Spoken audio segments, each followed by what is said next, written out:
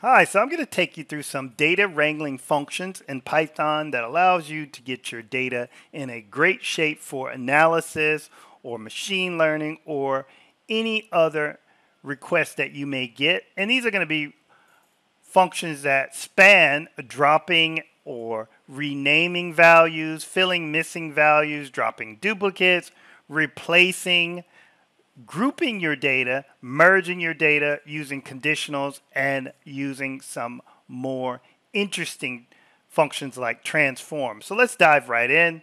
We are going to be looking at a student data set, but first we need to bring that in. We import our data manipulation library, pandas, save it as a variable PD, and we also import numpy, save it as np.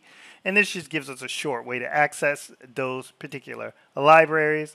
I'm going to bring in the CSV that I'm looking for with the read CSV function from pandas and save that as a data frame called df.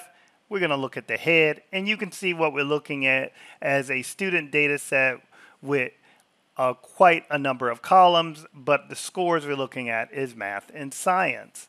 However, we want to add another data set to the existing data set, which requires us to bring that data set in as English scores. And you can see we have English score, name, and then we have this index column that we're going to remove. But first, we want to merge the column, the data set that we named as df2 with df here, which has original scores. So we use the merge function.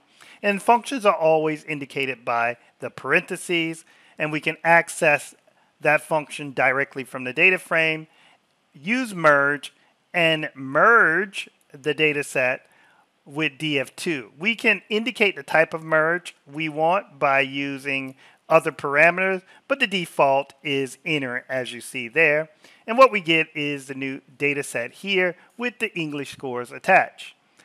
Let's drop this unnamed column here that we have here. We don't need that column, so we can use the same data frame and drop the unnamed column.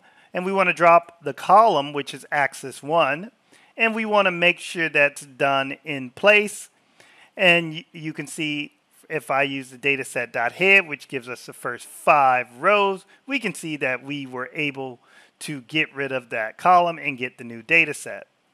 Next, we want to use info to see what null or missing values we can have. You can see we have 102 entries, but not all of the columns have full values. You can see for age, we have 101 instead of 102, and 98 for our math score. So those are both numerical columns if I look at the data types here.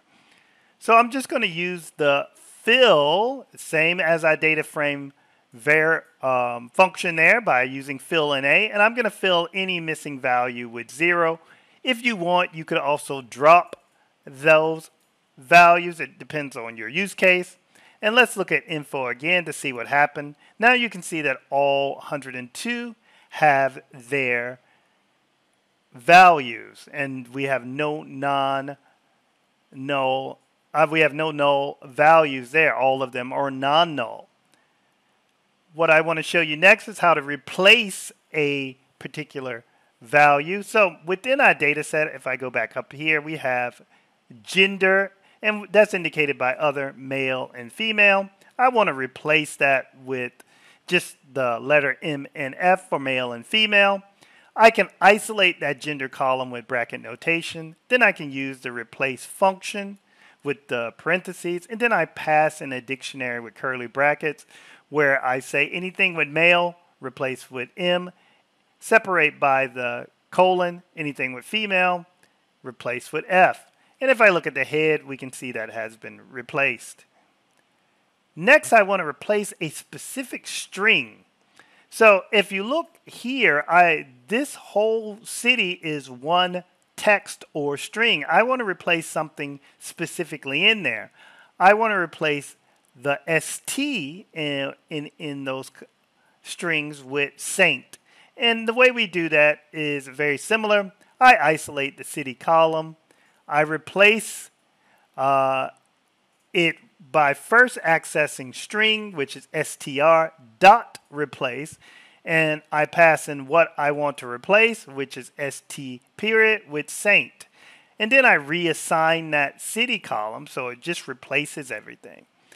And then what I want to do is find that specific value. I use the string method again and look for contains anything I renamed as Saint. And you can see that has been renamed there. So that's a very easy way to do that. This warning is just because this is going to change in the future. Next, let's create a new column, and we can do that just by using bracket notation, passing in a new name, and then doing an addition to get the total scores. So I'm going to add the math, science, and English score columns, and then add that back to a new column that doesn't exist in the data frame called total score. If I look at the head of our data frame, you can see we now have the total score column. Next, what I want to do is create a group by, which is one of the most important data analyst functions out there. So you can group by your gender group. So I add a gender group by using df.groupby. You can also just add mean at the end of this, and it will do the same thing as what I'm doing here, but I isolated the gender group.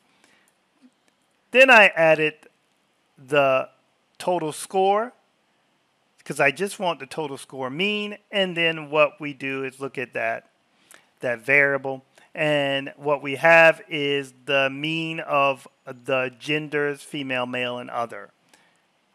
Next, I actually want to add the average per group back into our data set. So I create a new column with the average per group, and I use the group by, isolate total score. I use the transform function, and then I add mean. If we look at the head of the data set, you can see for each one of the particular genders, I'm going to get an average per that gender. And we want to do this so we can compare our total score to the average per group. But first, you can create a pivot table. This is a very quick analysis that you can do. We use the pandas pivot table. I just created a name called pivot table. We pass in our data frame, indicate the values that we want to aggregate. Our rows or index is going to be gender. And then I'm going to take the mean with mp.mean. You can change that to medium or sum or whatever you need. And I want the margins to be true so I can see the total. And this is what we end up with, is a classic pivot table there with all of the aggregated means. We can easily rename our total score column with score using a rename function, pass in the columns with the bracket notation, and I use this by indicating I want the key of total score to be changed to the value score.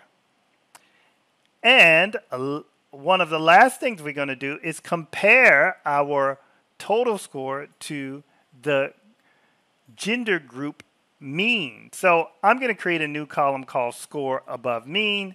I'm going to use that numpy function where, which is a conditional. This is going to allow me to create a comparison. So anything that we have a score greater or equal to the average per group, give me a yes or no if it's lower. And then let me look at the first 20 that are there.